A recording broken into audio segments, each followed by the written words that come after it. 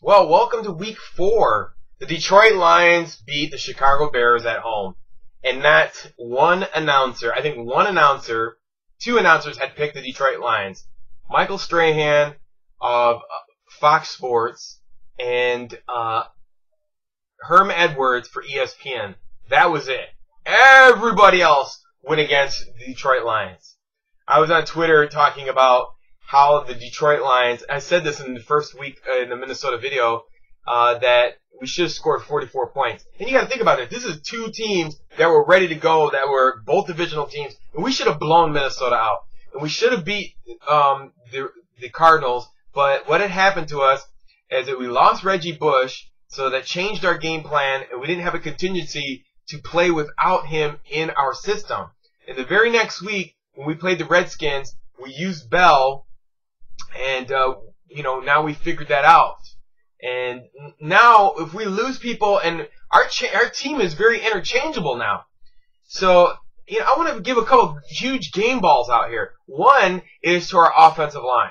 The offensive line held Chicago. I mean, we can stop pass rushes on the Matt Stafford.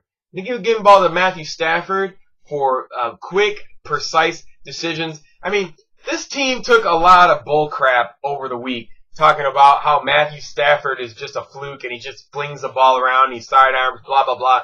I mean, Matthew Stafford, is a pocket pass quarterback, and he gets out of the pocket when he needs to, and he throws sidearm or whatever, and he gets out of a lot of stuff. I mean, he is a great quarterback. I mean, he's at over 1,000+ yards, and there's only four other quarterbacks in the NFL, and he has a 2-to-1 ratio on touchdowns. So I don't know why people are thinking that Matthew Stafford is this bad quarterback. He's doing a great job. So game ball to him, game ball to the offensive line, which is doing excellent.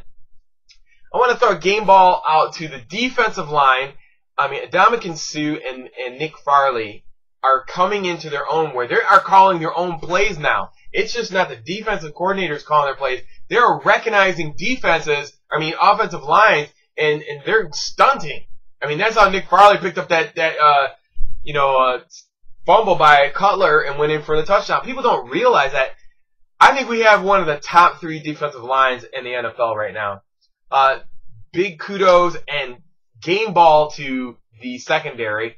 Here's the funny thing. All these people are doing these quick reaction reports about why Chicago lost and saying that Cutler threw 4 interceptions. He wasn't playing himself. And then Cutler goes on to say that, I got to look at my footwork. No. It's a fact that he has a rookie offensive line that was getting stunted on by Nick Farley and Ndamukong Suh, who are veterans almost. And they were beating them. They should have got called for a lot more penalties.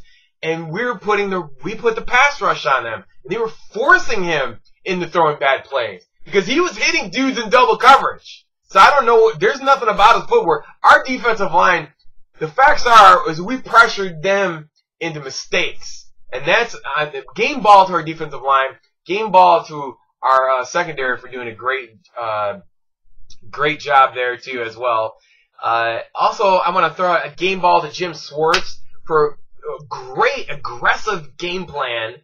Very quick, aggressive, fast tempo, short passes, and then counter with the play action run to Reggie Bush. I mean, a lot of people say, oh, Reggie Bush is coming back. Oh, he's not. He may be soft as far as getting injuries, but once he breaks out into the open, and he has breakaway speed, and he proved that in a 20-yard line or 30-yard line where he hurdled and then accelerated and was in the end zone like that. So he, in second and third levels of defense, he can break away, and we've never had something like that. We had Barry Sanders who could juke and all that, but he didn't have the breakaway speed of Reggie Bush. Reggie Bush, if he gets past the second layer of defense, he's gone, touchdown. So that's a huge ups to us, which they got to focus all their attention on Calvin Johnson, Nate Burleson, Boyles did a great job today. Huge game ball to Pettigrew. He caught some amazing catches. I've been on him for a while. They should have, the coach and the quarterback believed in him, never gave up, which is huge. I wanted to trade him right away, but they didn't give up on him like Cleveland gave up on Trent Richardson.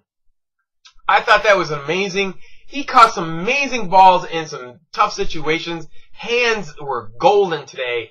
Big props to him. Big game ball to him. Another huge game ball to special teams.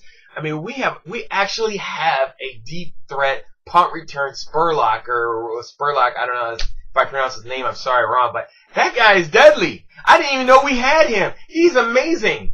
And so, I mean, altogether, the game plan by Jim Schwartz to like come out and attack and keep the pressure on, I mean, they didn't know what to do in Chicago. I think the fact that, they have an inexperienced offensive line, they had a defensive tackle that was out, and Jay Cutler is just the type of person that once he gets flustered, he makes huge mistakes and tries to force the ball. And it has nothing to do with his footing. It has to do with pressure from our defensive line, which is like 320, 325, a little bit above average and fast. I mean, these guys, Shoe almost got in there one play and almost broke his leg. So, great games to these guys. And looking forward to Green Bay next week. I mean, Green Bay had a bye week this week, so they had all week to sit there and watch us, and they had time to rest. So they're going to be rested. I don't think we've ever won in Lambeau, so this is going to be a huge test for us. I mean, our schedule, the Detroit Lions schedule, is like a Super Bowl schedule. I mean, we have nothing but tough-ass teams. I mean, we got Green Bay, Cleveland, Cincinnati, Dallas. I mean, there's nothing but tough teams every week on our list. So if we come through this, I think we're a true tested NFC North team, and people are sleeping on us. And that's fine. If everybody wants to hate on Detroit, let them go ahead and hate on them. The facts are we have a deadly defensive line. We have the top 4 2-to-1 ratio quarterback in the league passing yards. Our defensive line is incredible. Reggie Bush's breakaway. Calvin Johnson is a threat and demands double coverage. There's no denying us. So, I mean, all these sportscasters and everything, they can say what they want. They just don't know the Detroit Lions. Okay, we'll see you next week. Until next time, Boy Fifth. Peace. I'm out.